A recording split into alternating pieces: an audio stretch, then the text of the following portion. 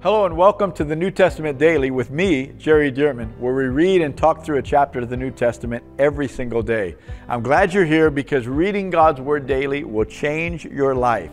You can also help others find out about this resource and stay in the Word daily when you click like on this video, subscribe to my YouTube channel, or share this link with others.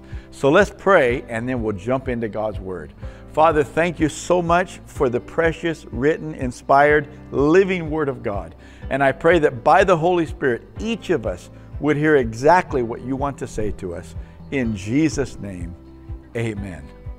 Okay, Acts chapter 7, it's a rather lengthy chapter, so I'll read right through some of these portions, which will be easy to do because of the message, the sermon that Stephen's going to preach. But coming out of chapter 6 now, the Hellenists, the Greek-speaking Jewish widows, were being neglected in the daily distribution from the church, and they were complaining against the Hebrews because they felt like the Hebrews were the ones that were overlooking them, and it was cultural. It was what we would refer to today as more racism. They were being prejudiced as to who should get the distribution, not those Greek-speaking Jewish people. They're all Jewish, but some were of a different language, see? So they decided that they're going to choose 7 people who would serve the table so that the 12 apostles could give themselves continually to prayer and the ministry of the word and not get off their assignment, because those two things really caused the church to flourish, prayer and the ministry of the word of God. So Stephen now, the first of the 7 that was mentioned, he's full of the Holy Spirit, and he began to have signs and wonders done. Miracles happened through his ministry. Well, people began to refute him, not of the church, but outside the church. And they began to stir up false witnesses, fake news against him and such, to try to catch him, to try to get him arrested or whatever. But this is where we are. And it says at the end of verse 6, and all who sat in the council. Now he's being judged. He's brought to a trial of sorts, a hearing. And all who sat in the council, looking steadfastly at him, saw his face as the face of an angel. So something seems visibly happening, maybe some kind of a glow or something on his face that makes him look like the face of an angel. So chapter 7, then the high priest said, are these things so? Asking Stephen, are these things so? Well, they're false accounts. And he said, brethren and fathers, listen. Okay, now we're going to go into this message from Stephen, and we're actually going to learn some things that we didn't really see in the Old Testament. He's going to go through the history, some history from the Old Testament, but some of the things that he says isn't clearly seen in the Old Testament, but Stephen is bringing some context, and we believe that the Holy Spirit is teaching us something as well. So, verse 2, and Stephen said, brethren and fathers, listen. The God of glory appeared to our father Abraham when he was in Mesopotamia, before he dwelt in Haran, and said to him, get out of your country and from your relatives and come to a land that I will show you. Then he came out of the land of the Chaldeans and dwelt in Haran. And from there, when his father was dead, he moved him to this land in which you now dwell. Of course, they're in Jerusalem, so they're in the land that we commonly refer to as Israel, or the promised land. Verse 5, and God gave him no inheritance in it, not even enough to set his foot on, but even when Abraham had no child, he promised to give it to him for a possession. What does that mean? Somebody said, I thought Abraham received it. Well, God promised it to Abraham and his descendants. But when Abraham left Ur of the Chaldeans and made his way down to the promised land, he lived in the promised land in tents. He did not own property. He eventually bought property to bury his wife Sarah, but that was the only land that he owned, was just a burial plot or a burial, cave, a place to bury his wife. But he didn't own any land there. So God promised him the land, but Abraham, his son Isaac, his son Jacob, they never really got to own it until 430 or so years later, when God brought Israel out of Egypt. And then that second generation went across the Jordan under Joshua's leadership and began to possess the promised land. Until then, the promise was not fulfilled. So God made a promise to Abraham that was not fulfilled for hundreds of years. And why is that? Well, the Bible says because the sins of the Amorites had not yet been completed. Well, God was going to take the land away from all these Canaanites, including the Amorites, Hivites, Jebusites, Perizzites, etc.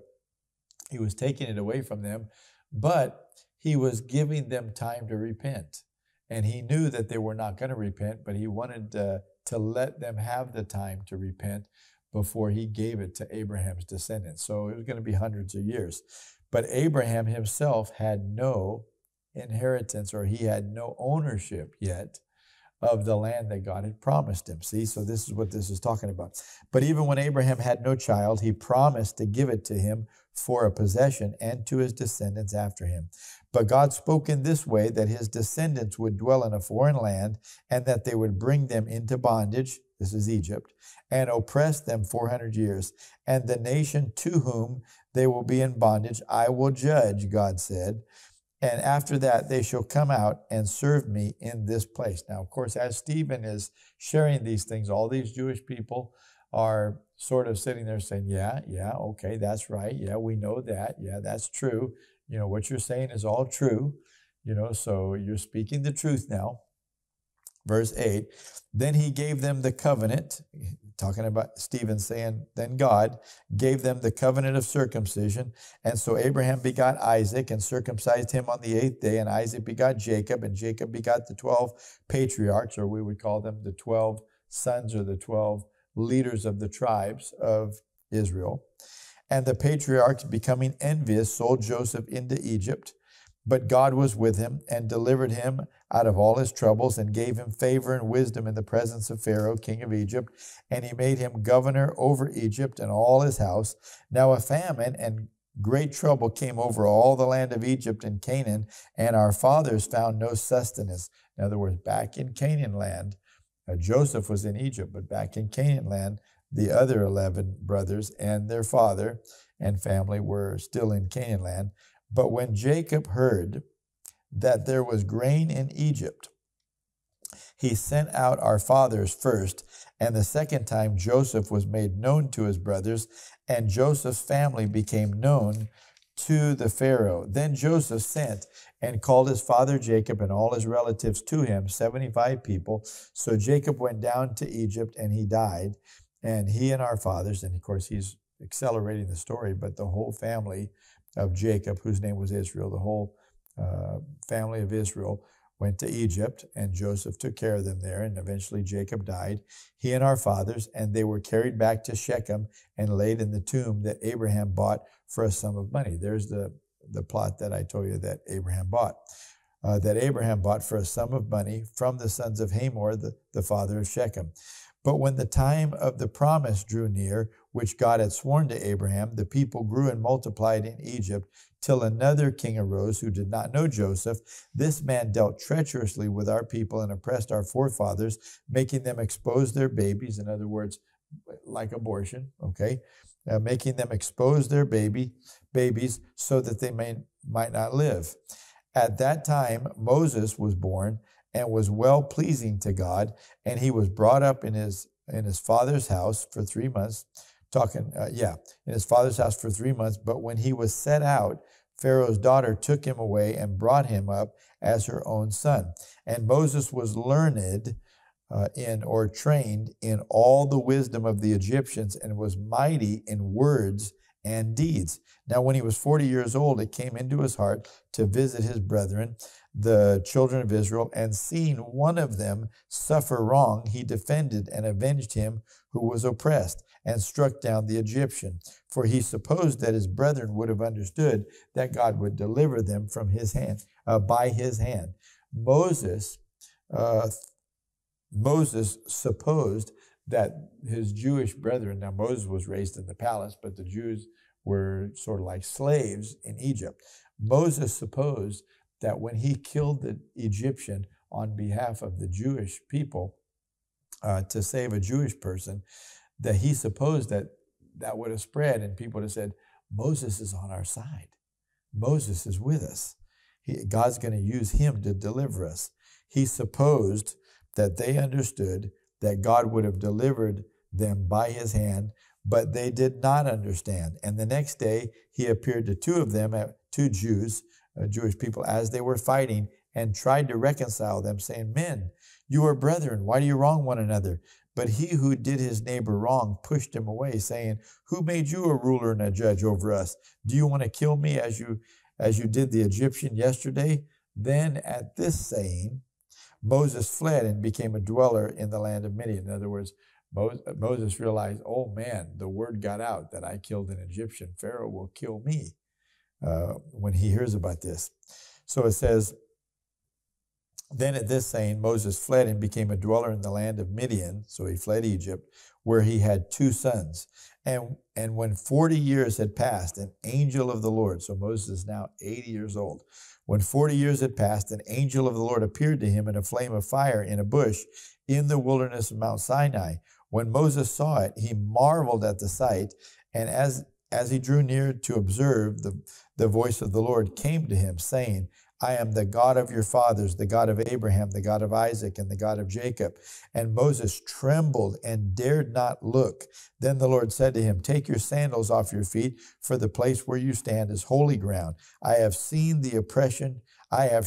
seen the oppression of my people who are in Egypt. I have heard their groaning and have come down to deliver them. And now come, I will send you to Egypt.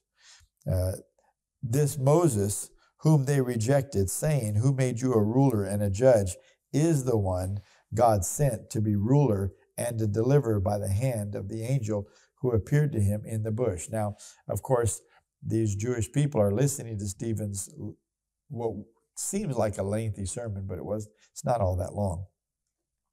But they're saying, okay, we know that. Okay, that's true. Yeah, everything's right.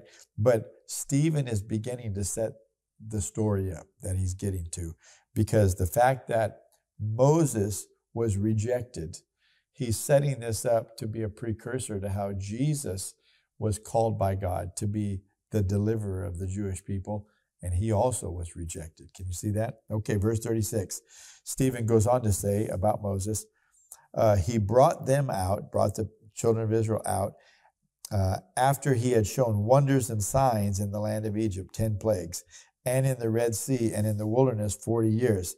This is that Moses who said to the children of Israel, the Lord your God, by the way, the Jewish people really esteem Moses. So this is why Stephen is getting to Moses as well. This is that Moses who said to the children of Israel, the Lord your God will raise up for you a prophet like me from your brethren, him you shall hear. This is he who is in the congregation in the wilderness with the angel. This is he who was in the congregation in the wilderness with the angel who spoke to him on Mount Sinai and with our fathers, the one who received the living oracles to give us, whom our fathers would not obey, but rejected. In other words, our fathers, the Jewish people, would not obey Moses, but rejected him. And in their hearts, they turned back to Egypt. Verse 40, saying to Aaron, make us gods. Remember the golden calves? Make us gods to go before us. As for this Moses who brought us out of the land of Egypt, we do not know what has become of him. And they made a calf in those days, offered sacrifices to the idol, and rejoiced in the works of their own hands. Then God turned and gave them up to worship the host of heaven, as it is written also in the book of the prophets. Did you offer me slaughtered animals and sacrifices during 40 years in the wilderness, O house of Israel? You also took up the tabernacle of Moloch, talking about a false god. You also, you did some things for me, but you were treating me like one of the gods and not God. And the star of your God, Remphan, images which you made to worship. You made images or statues and such to worship. And I will carry you away beyond Babylon. These are quotes from Old Testament prophets who spoke about and to the people of God back then in the Old Testament. Verse 44. Stephen goes on to say, our fathers had the tabernacle of witness in the wilderness, and he appointed, instructing Moses to make it according to the pattern that he had seen, which our fathers, having received it in turn, also brought with Joshua into the land possessed by the Gentiles, whom God drove out before the face of our fathers until the days of David, who found favor before God and asked to find a dwelling place for the God of Jacob. But Solomon built him a house. However, the Most High does not dwell in temples made with hands, as the prophet says, quote, heaven is my throne and earth is my footstool. What house will you build for me, says the Lord? Or what is the place of my rest? Has my hand not made all these things? Verse 51. Oh, this is where the transition happens in Stephen's message. All up to this point, it's like the Jewish people are saying, okay, we know that. Yeah, that's true, that's right. But watch this. Verse 51. Stephen says, you stiff-necked and uncircumcised in heart and ears. Now, these Jewish people would say, we're circumcised. He's saying, but you're not circumcised in heart. You've got things in your heart that need to be cut away because they're blocking you from humbling yourself before the Almighty God, believing in his Messiah. He said, you stiff-necked and uncircumcised in heart and ears, you always resist the Holy Spirit as your fathers did, so do you. Which of the prophets did your fathers not persecute? And they killed those who foretold of the coming and just one, of whom you now have become the betrayers and murderers, who have received the law by the direction of angels and have not kept it. Verse 54, I tell you what, this is the boldness of the Holy Spirit to be able to speak in this hearing with the leaders, the council, and this whole crowd of people here. And Stephen, a table server, but full of the Holy Spirit, is declaring these things. Boy, I tell you what, this is powerful. Somebody said, well, he didn't use wisdom. Oh, yes, he did. The Bible says they could not resist the Spirit and the wisdom by which he spoke. Stephen is walking in the fullness of the Holy Spirit and the wisdom of God. Verse 54, when they heard these things, they were cut to the heart. Watch this. And they gnashed at him with their teeth. In other words, they were so convicted, but the pride of their heart, see that their hearts weren't circumcised. That pride of their heart needed to be cut away. So they were cut to the heart. They gnashed at him with their teeth. But he, being full of the Holy Spirit, gazed into heaven and saw the glory of God. While they're gnashing him in anger, I mean, they want to kill him so bad. He gazes into heaven, and watch this. And he saw the glory of God and Jesus standing at the right hand of God. Well, the Bible says Jesus is seated at the right hand of God. But notice, when they're about to kill Stephen, Jesus is standing. Oh, let me tell you. Jesus is so proud of what Stephen is saying. Stephen is defending Jesus. Stephen is speaking the truth about Jesus. And so as they begin to gnash their teeth and speak that they want to kill him and such, Jesus stands up. And Stephen sees into heaven the glory of God, and he sees Jesus standing at the right hand of God. And he said, look, Stephen, right in the middle of this, he was caught up, and they're so angry at him, but he's seeing the Lord. And he said, look, I see the heavens open and the Son of Man standing at the right hand of God. Then they cried out with a loud voice, stopped their ears. They couldn't even stand to hear what he's saying anymore. It was so convicting, so enraging to them. And it says, they stopped their ears and ran at him with one accord. They ran at him to seize him, and they cast him out of the city and stoned him in anger, in rage. Can you believe this? And the witnesses laid down their clothes at the feet of a young man named Saul, who, guess what, became later the Apostle Paul. And they stoned Stephen as he was calling on God and saying, Lord Jesus, receive my spirit. Then he knelt down and cried with a loud voice, Lord, do not charge them with this sin. And when he had said this, he fell asleep. Well, that could mean, he got hit in the head with another rock and died. But it could also mean that God in his mercy allowed him to fall asleep. and not to feel any more pain from that. But I want you to notice, similar to Jesus on the cross saying, Father, forgive them, for they do not know what they do. Stephen cries out, Lord, do not charge them with this sin. Talk about love. They are stoning you. I mean, inflicting horrible pain on you by chucking rocks at you on your head, your body, I mean, everything, until you die. And here you are saying, Lord, do not charge them with this sin. This is the love of God. This is a person that is truly filled with the Holy Spirit. You see the fruit of the Spirit coming out of him, even at his death. Oh, may we be so Spirit-filled that we're bold enough to stand for the cause of Christ, even in the face of death.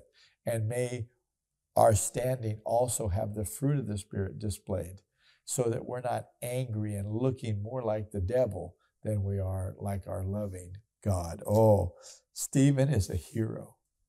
And when we see him, we're going to thank him and congratulate him, because some things happen from here going into chapter 8 that caused the miracle of Samaria to happen in chapter 8. The conversion of Saul to becoming the Apostle Paul in chapter 9, and of course the outpouring of the Holy Spirit and salvation for the Gentiles beginning in chapter 10. This is a powerful book, a powerful progression here.